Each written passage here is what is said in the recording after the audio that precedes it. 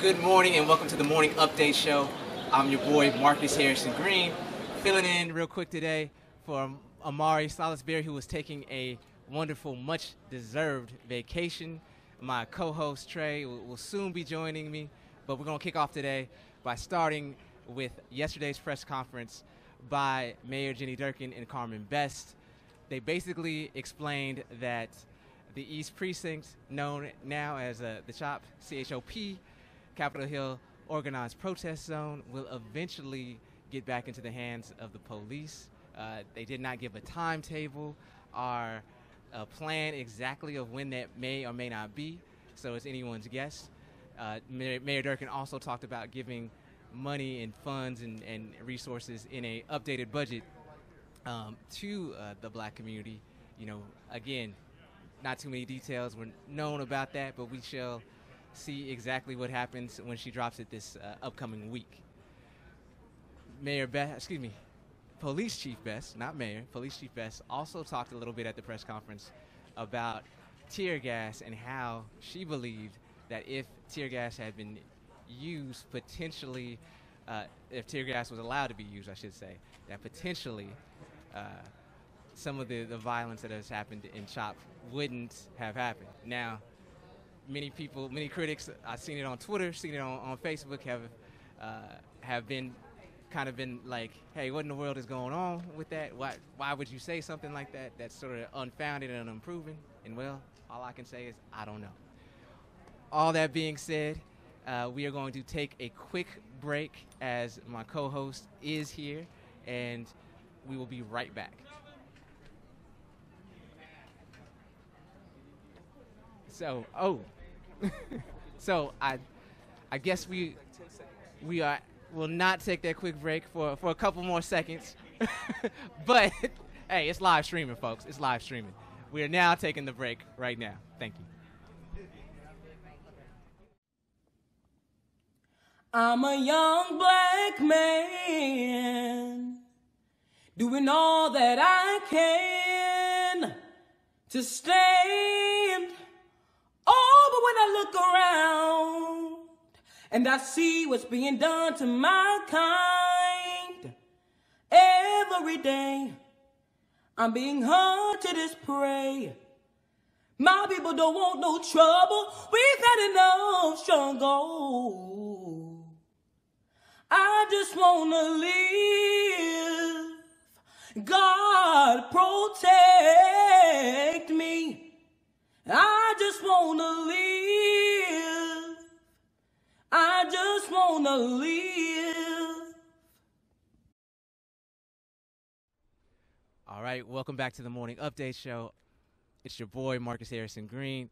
I am joined by my wonderful co-host, AK. AK, how are you doing today? I'm doing good. How are you doing? I'm doing just fine. The sun is bright, and so is my personality, I guess.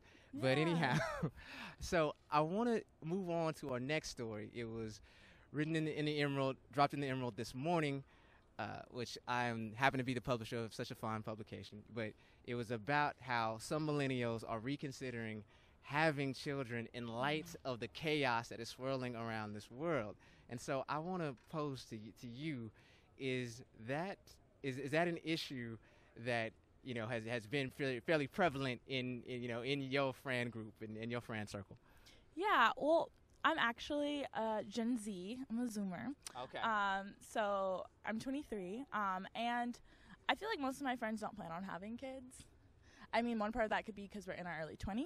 Right. But I think a big part of it is just like, who wants to bring a kid into the world with chaos, and things are expensive. Like, I look at my projected time to pay off my student loan debt, and it's not until I am 30, Right. I completely agree. I'm closer to 40 than 30 at this point, and I have made the deliberate decision to not have kids in the best of times, so I can't imagine having them in the worst. That being said, I do got to ask, because a good friend of mine brought this up after he read the article. He was like, when has there ever been a good time for black folks to have children in the United States, right? That's real. It's like you go from 1619 to, let's say, 1863, emancipation.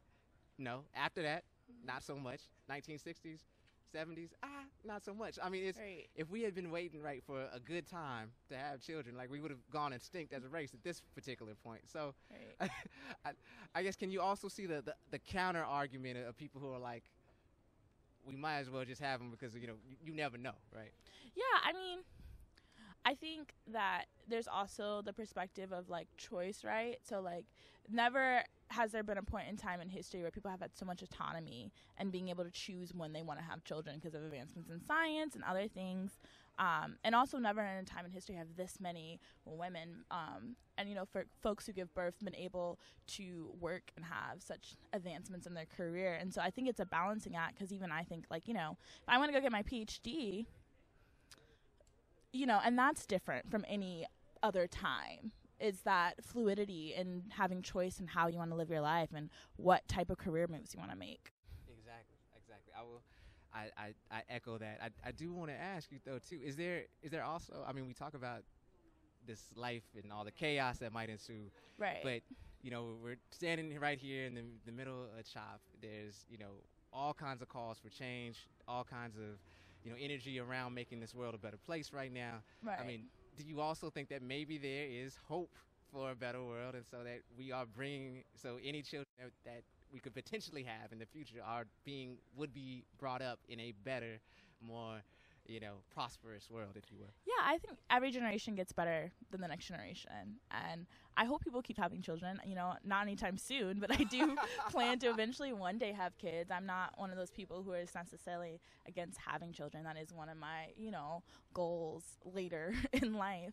But I think people forget that, like, each generation becomes less racist, becomes less homophobic, becomes less of whatever the ails of the world so is. we hope, we're yes. all, hopefully we're all working towards becoming a more flexible and kind and generous society, generation after generation. So, a lot of people won't be having kids. We might not have huge generations, but people are going to keep having children. Right. Like, I'm assured of that. Right. And all we can do, right, is hope that they are better than the preceding generation, if you will. Absolutely. So, yeah. All right. Well, hey, we are going to take another quick break, and we will be right back. So thank you very much.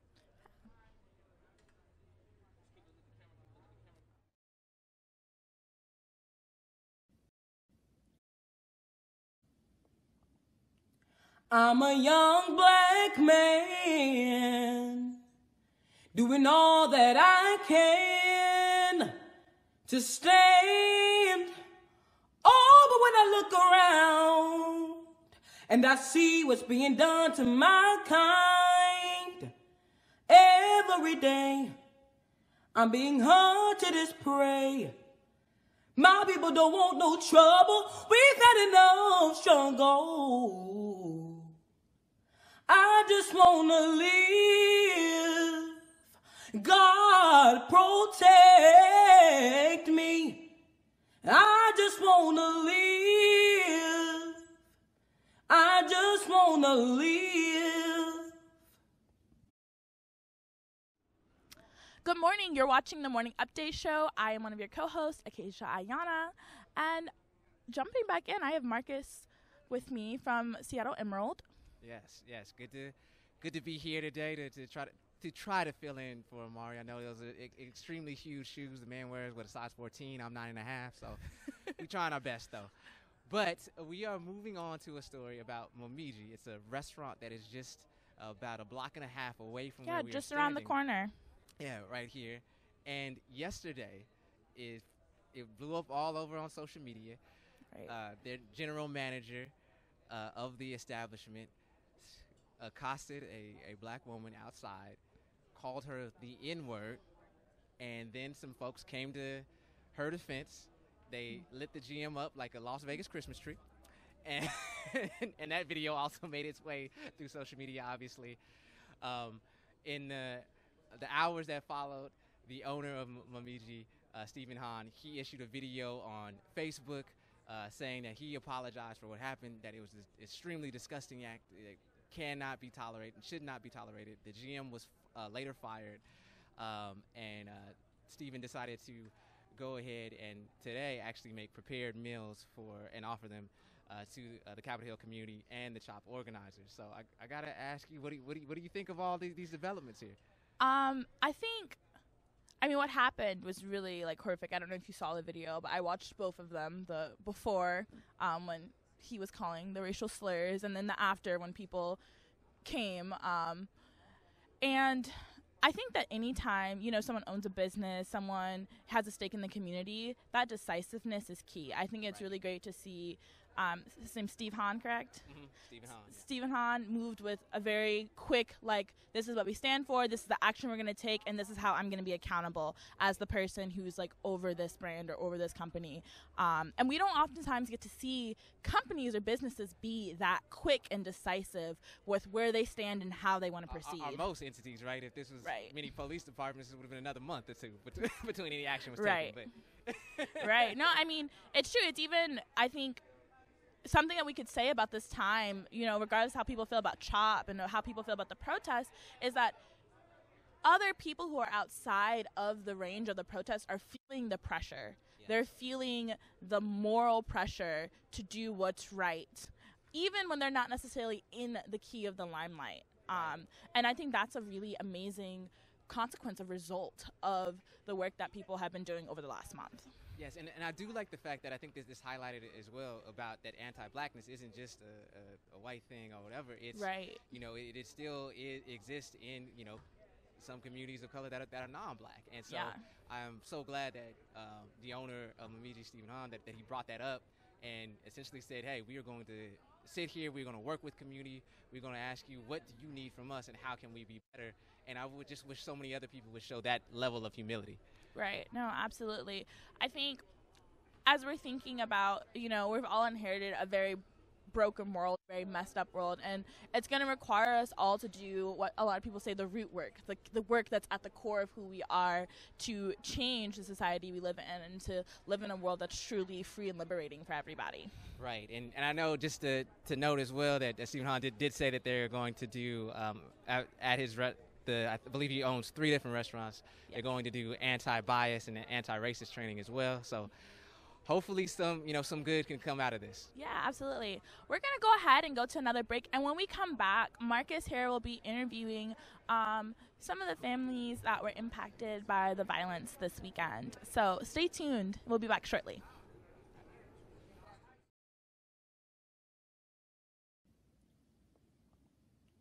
I'm a young black man doing all that I can to stand. Oh, but when I look around and I see what's being done to my kind, every day I'm being hunted as prey. My people don't want no trouble. We've had enough struggle. I just wanna live. God protect me. I just wanna live. I just wanna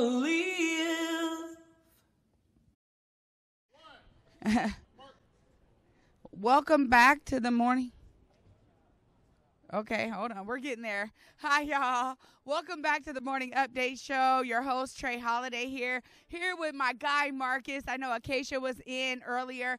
You guys were talking about, the family structure, setting things up. I know today is a bit of a somber episode for us as we kind of get into some information here and really dive in and talk with Lorenzo's family. Yes, and I mean, it comes obviously in the wake of some violence that had transpired this weekend. Just this morning, there was another shooting around in the area, and it's left a lot of people reeling. I mean, we're reeling as a community, and we're doing all that we can to help to be out here and support folks, and so that's what we're doing right now today. Yeah, so much of it, I know in the beginning, is really about getting the information out there. So yes. I'm just thankful that we're connected to our community so we can reach out. Yes. You know what I mean? This family is a part of the family that's in the umbrella of the community, definitely a family that we know of, you know what I'm saying? And the crazy part is, yesterday when we were doing our show, I didn't know that. I mean, literally, yesterday we were sitting here, and Acacia and I were talking about it very arbitrarily. I didn't realize that. So I'm so thankful that we're able to have them here today and really get their perspective. Yes. And also, too, I think some of this, a lot of the time, is about debunking the myths. Right, because there's so much misinformation out there. It's, what's the old saying, that a lie gets halfway around the world before the truth gets its shoes on. I mean, now with social media, it's been lapped, twice.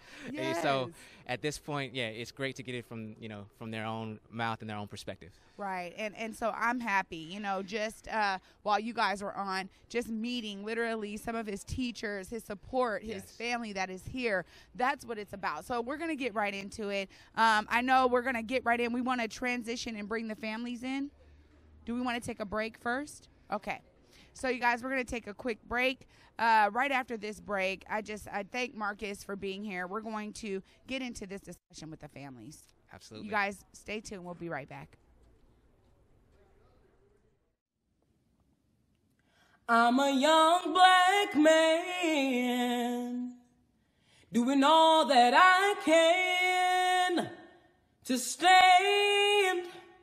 Oh, but when I look around and I see what's being done to my kind, every day I'm being hunted as prey. My people don't want no trouble. We've had enough struggle. I just wanna live. God protect me. I just wanna live. I just wanna live.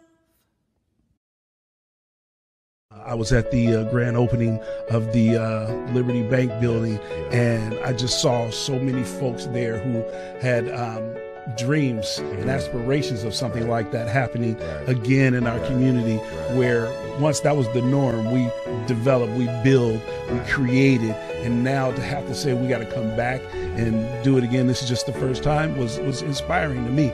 I think it also I think Africatown has created a model that others can follow, but I also think that you guys have created, just an energy around the community of folks that are now believing that we can, hold on to it. We're not done. It's not over. The game ain't over. Sometimes, when you look at the clock, I'm playing sports. You're down 21 points in the first quarter. You can either start working harder to get back in it, or you can shut it down and say it's over. Well, you guys have let us know that the game's not over. It's not over. Welcome back to the Morning Update Show. Your host, Trae Holiday. And Marcus Harrison Green.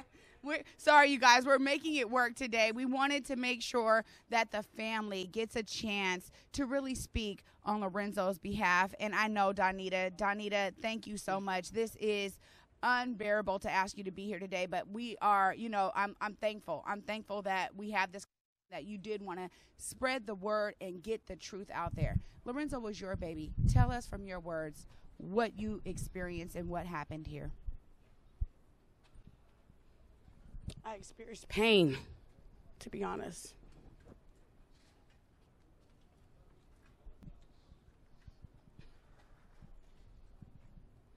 You guys, this is not a game. Take your time. Yeah. Take your time. This is not a show, you guys. Right. This really is my son.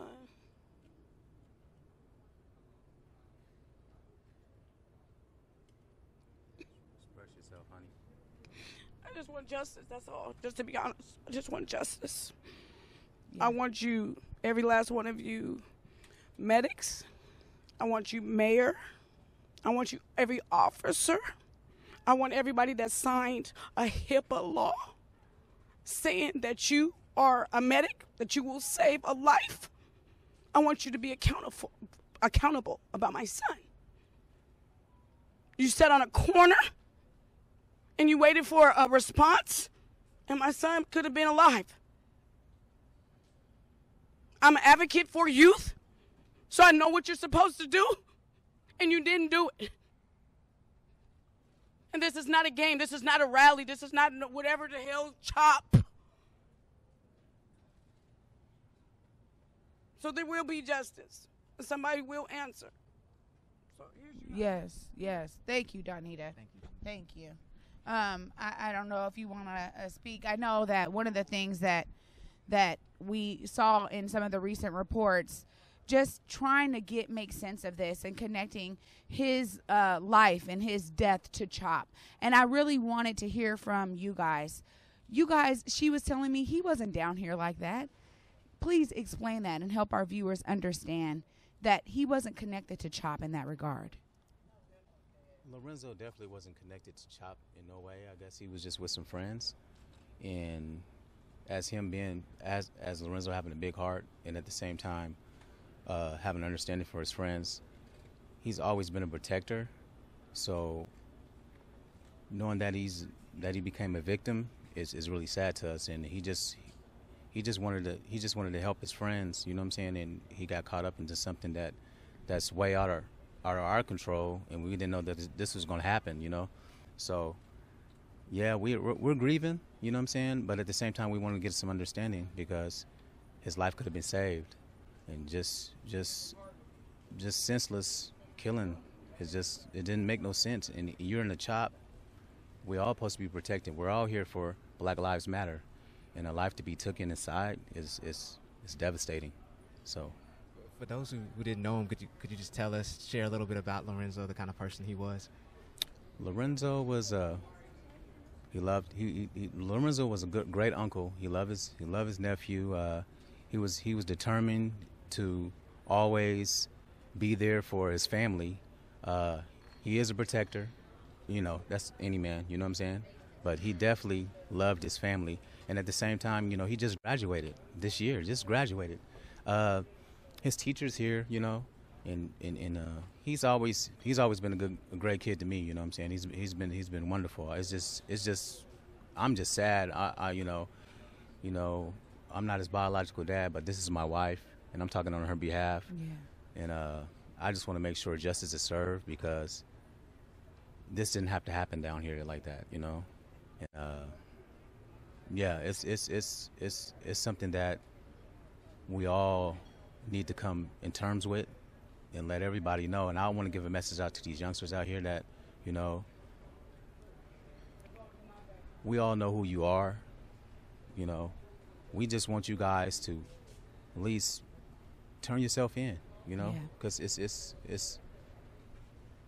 senseless, man. What was the purpose of that, you know? But Lorenzo's a great guy, you know, always smiling, always upbeat. It was just, you know, to us, we used to tell him, you know, them are your friends, but you got to learn how to not follow the wrong crowd. Yeah. And this is what happened. She was saying that before, you know, that, you know, people wondering, oh, was he a gangbanger or something like that? She like, he wasn't out there like that in those streets. He wasn't gangbanging. Just following the wrong crowd. Yeah. Wrong crowd at the wrong time, and this is the outcome. And he was not out there like that. I think it's really important for the viewers to hear that, and for the viewers to know, and to hear from you guys, you know, to give us some insight here, because I think a lot of the time the rationalizations happen very quickly, right? And people assume a lot of things very quickly, right, Marcus? I know that. And the stereotypes, right? Yeah, you get stereotypes. Quickly, yeah, and it's good. I'm glad that you guys give us a stage to let you know what type of guy Lorenzo was, and he was really trying to be a man, you know what I'm saying? Yeah. He was still a teenager that lost his. It's crazy, you know. He did everything his mom wanted him to do. He graduated, he loved basketball. Not even that. He liked rapping, and he just a kid, just being a kid. You know what I'm saying? It was just it's senseless that this happened. You know what I'm saying? And what's so crazy about it is like, just all kind of support been coming at us, and people have been sending us video of what happened, and we got clear video, like, and I'm letting these youngsters know, like, you guys need to turn yourself in. Yeah, can you talk a little bit more about that, about the community outreach and how the response and how people have been coming to, to support the family? People have been coming to his visual, constantly to support him, even his family. His whole family been there, you know, and although you know they're angry, but they're trying to get understanding, like, what was the purpose of you know, hurting our cousins, our nephew, you know? And the uncles is so upset they don't even want to be up here because they're they can't they want to control their anger. You know what I'm saying? Yeah. And which any family would, you know. Yeah. My wife, she tried her best to speak to you guys, but she's, you know, mom's love is deeper than we can ever imagine. And it was only 3 days ago. That's I can't imagine. I can't imagine at all. That's what I said to her off camera. I literally said, you know, Donnitta, the fact that you're even here today, it just speaks volumes to her really wanting the truth to be out there. And again, to dispel the myths, because a lot of the chatter happens and people pick up on the chatter and they believe the chatter. So I just thank you both. I thank you for staying in her stead. I thank you both for being here today. Marcus, I thank you too for being here and for speaking to them yesterday and just getting an understanding so that we can understand and know how to bring you guys on, because we understand the sensitivity of this issue. And you look, y'all are family to me. You know, Donnitta is definitely family to me. Definitely. So I just, you know, my heart is with you guys. I know that we have some other representatives who really want the audience to understand who Lorenzo was. And so we're going to go to a quick break right now and hopefully bring on another representative who can share with us, you know, a great piece about Lorenzo. And I just, the swell, you guys, if you guys actually understood how many people are here on Lorenzo's behalf today, you would understand that this young man touched many lives in a very positive way. So thank you again for coming on today and for staying in Donnitta's stead, and thank her as well for just giving us a little bit of time that she could. We are so appreciative to get the truth out. And continue to express our hopes and prayers and well wishes to you as well. I appreciate it. Thank you. Thanks. Yes, thank you. You guys stay tuned. We'll be right back.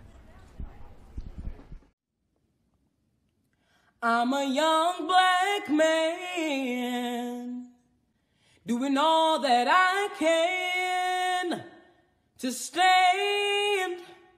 Oh, but when I look around and I see what's being done to my kind, every day I'm being hunted as prey. My people don't want no trouble. We've had enough struggle. I just wanna live. God protect me. I just wanna live. I just wanna live. Welcome back to the Morning Update Show. I'm your host, Trae Holiday. And I am Marcus Harrison Green. Yes, and right now we actually have a couple of Lorenzo's teachers on who also want to share with us a little bit more about Lorenzo's life. We have Rubio and Berger. Thank you guys so very much for joining us. We know this is a hard time for anyone who loved Lorenzo, obviously, as much as his family. Thank you for being here. Please share with us a little bit about your life and your time with Lorenzo. Yeah, thank you for having us. I definitely, after hearing the news, felt compelled to come down, to pay my respects to Lorenzo, to honor his life in some way, because what I remember from him, he was a full human.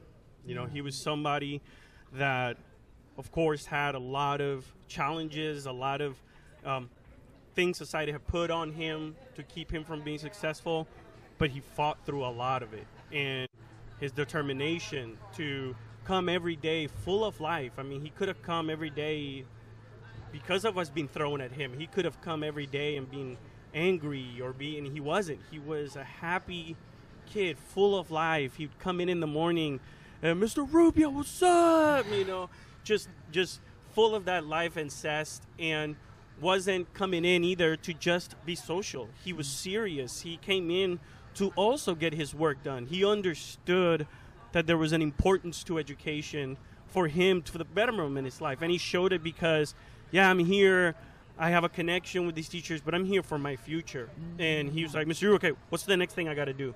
Can I say that? Okay, what's the next thing? Am I done? Hey, no, I need another thing. I was like, well, I mean, you can take 5 minutes. No. Give me another one, Mr. Yu. Give me another one. I don't got time. I got stuff to do. I got to get this done. And so what I saw from him was,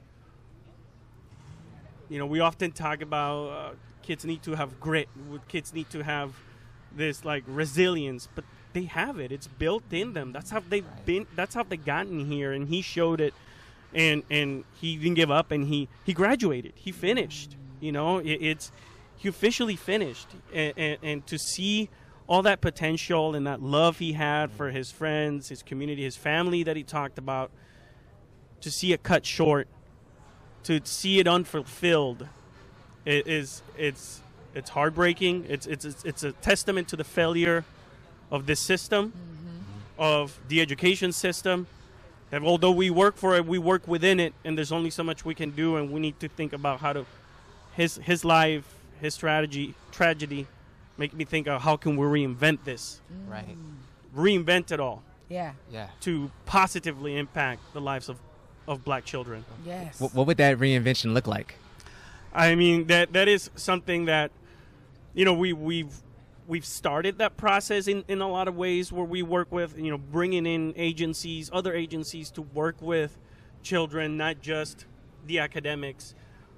But then that's not enough. Yeah. That's school is only so much. It's only so much part of their life, and it's also what are we teaching them, right? Like, it's also when can we get the appropriate curriculum, the appropriate to teach the whole being, and not just math, arithmetic, and reading, you know, or arithmetic, reading, writing. Right, but Like, a holistic. holistic approach with a curriculum that reflects them, not Culturally just responsive. Yes. exactly. And we say all those words, culturally responsive. We say all these buzzwords, but I don't think the funding comes, the money comes to make that happen, to actually make that happen. And Berger, I know that you had your, time with Lorenzo as well. We want to hear from you as well. What did this tragedy, as soon as you heard this, what were you thinking in terms of, man, Lorenzo, the young kid that I experienced? What were you thinking? God, for me, I bumped into Lorenzo about 3 or 4 weeks ago. So the first thing I went to was just seeing him out in front of the Fred Meyer, and hugs and smiles and catching up and asking about how he's doing and congratulating him on his diploma and telling him how proud I was of him. So for me, it was just disbelief. It was because I'd just seen him, Yeah. So, yeah, I mean, that was it, and then the rest of the day was just spent crying and talking to everybody. So Obviously. Yeah, reflecting. Yeah. Yeah, and reflecting. Yeah. Can you share a story that really just epitomizes Lorenzo? Okay, yeah. Pretty early on when he came to our school, like, he and I were starting to connect, and I wanted to make him feel welcome, so it was kind of like, hey, it's time to, like, start doing some academics. We spent time just getting to know the students, and like, whatever. And so I'm like, do you want to read? Do you want to write? And he was like, oh, man, I got so much to say. I was like, here, this is your composition book, markers, make it your own, just do it. And he, in 30 minutes, I think, had written 3 pages, single-spaced. Wow. Just, and he came back the next day, he's like, can I write some more? I'm like, dude, just do it. Just wrote. And then we sat down and talked about it. And then, and so that kind of became, like, yeah, our early kind of thing that we did together, so. Yeah. That's the thing. I think that education provides the platform and the model to really make it what you will. When you take away a lot of the other things and you break it down to just building relationships with your students, it feels like that's really the perspective that you guys both came from in terms of really building, getting to know who they are as people so that you actually can teach them in that kind of holistic way, that holistic approach. It just sounds like both of you guys did that in your own right, even without the system being there ready for you. Yeah. He one last thing is he also wouldn't, he wouldn't just take what I would say, and I loved it, and I want it like, oh, just because you're the teacher, it doesn't mean you're right. And we challenge you a bit. Oh yeah, we had debates, and and I would say, you're right, Lorenzo. Don't just take my word for it. You're right. But here's some articles. I think it was a debate around vaccines. He was really interested and passionate about vaccines. And so it was a lot like, well, here's some articles. What do you think about this? Well, I think I need to, study a little more science, because it just doesn't make sense. Injecting the virus, wouldn't that get you sick? He was very kind of aware, and just not just because you tell me it's good or whatever that necessarily means. And that's sometimes what in education we tend to quell. Right. That critical thinking aspect. Critical right? thinking aspect. And maybe because we don't agree with what they're saying or whatever, we quell it rather than letting the student arrive there through that process. Yes. Yeah. And he, I wanted him to keep going through that questioning process, because that's often education devolves into, talking, you listen. And, Right. And that questioning, the back and forth debate is what he enjoyed. He enjoyed love it. that. We had some debates. People pop in their heads. We're like, "Are you guys fighting?" We're like, "No, this is funny. We're laughing. Right. We're having a great argument." You're learning from him just as much as he's learning from you. Exactly. Amazing. And it was really good. And that's the life. That's what I remember from Lorenzo. Well, we thank you guys so much, both of you. I loved hearing your approach to just like getting to learn the students before you try to teach them and pummel a bunch of information into their heads. Yeah. That's a new approach as well that I think the broader education system can learn from, because a lot of the times it's not built into the format of just let me understand who's in my classroom right now so I can know a better approach to them, and I can break through that wall and that barrier that sometimes is put up. So thank you guys both for giving us some insight. Yes, I wish I had teachers like y'all growing up. Yes. Well, thank you. Agreed, Marcus. Thank you guys so much for giving us some insight into Lorenzo. I think it's so important for our audience to understand and to learn and to know, because again, we're talking about the beginning, right? So a lot of chatter. We just thank you guys so much for letting us know how special he was to both of you. Yeah, thank you for letting us share Absolutely. about him. Absolutely. You guys stay tuned. We'll be right back.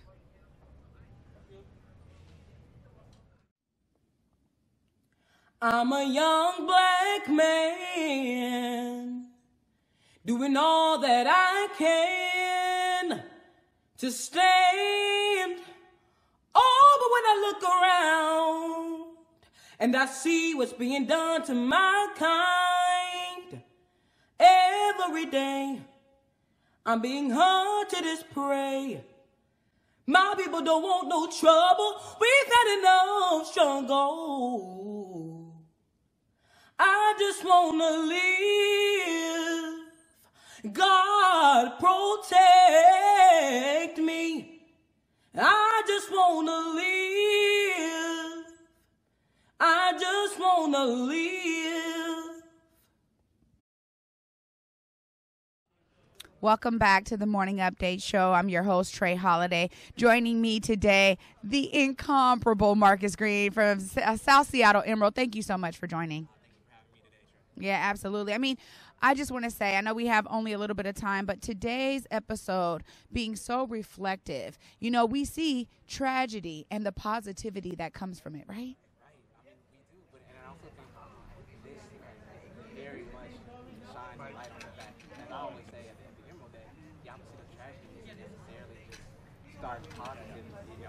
Positive. The tragedy is nuance and complexity and multidimensionality, and that's what Lorenzo was being able to given today on the show. And and that's why shows like this are so important, right? Because everywhere else he's reduced to 2 sentences in a quick blog post or something on. I don't want to name any news media, but you know who they are, right? And then that's it, right? Right. Not given, his family isn't given the time to really speak to all aspects, holistic aspects of his life. Right. And, being able to humanize him today is as somebody who, who's my mother, was texting me in between the breaks and everything, and thank you for what you all is doing for this young man. So, yes. yeah. You know what? That really is what it's about. I think that our executive producer, Omari Salisbury, says it well all the time, that, we understand a lot of larger media outlets, they're restricted, right? They have these 30-minute shows, or they only can, whittle their stories down to, 2 minutes, a minute and a half.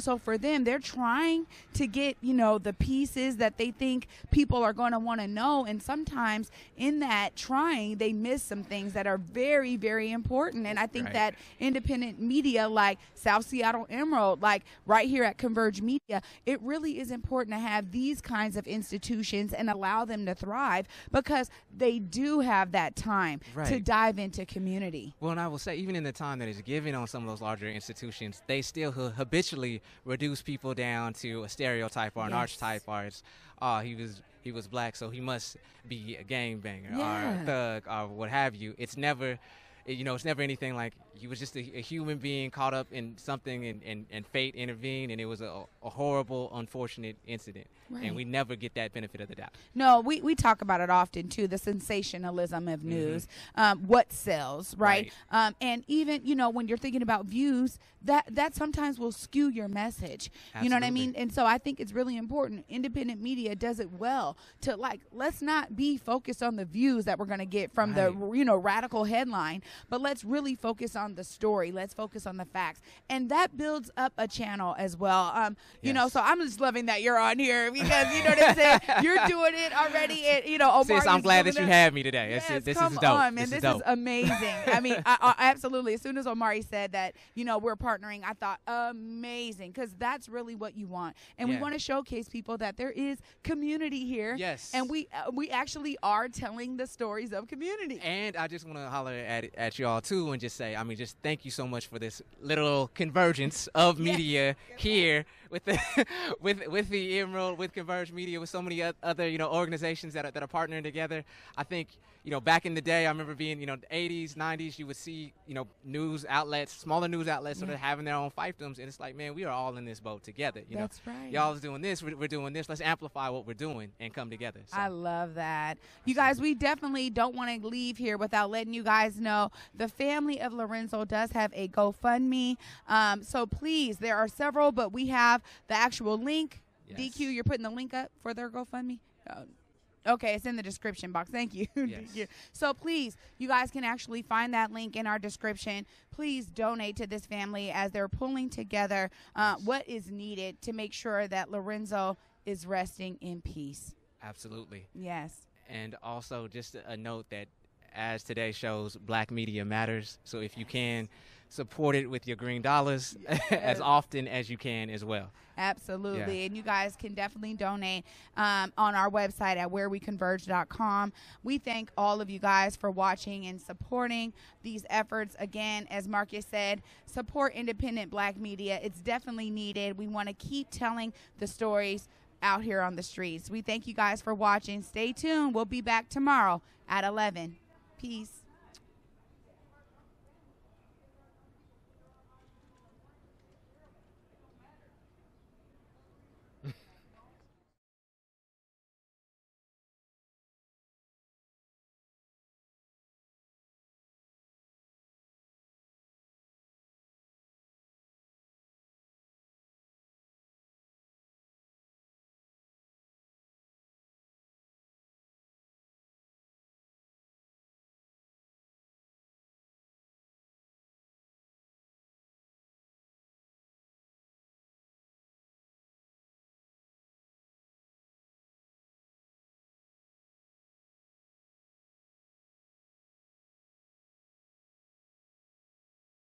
Every voice and sing till earth in heaven ring with the harmonies of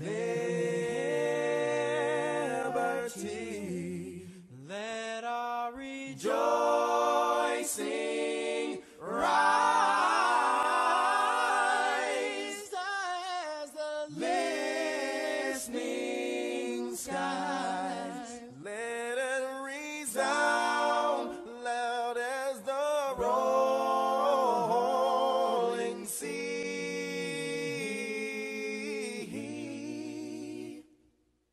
Sing a song full of the faith that the dark past has taught us. Sing a song full of the hope that the present has brought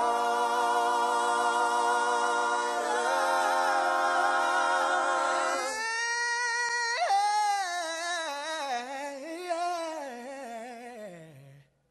Facing the rising sun of a new day begun. Let us march more.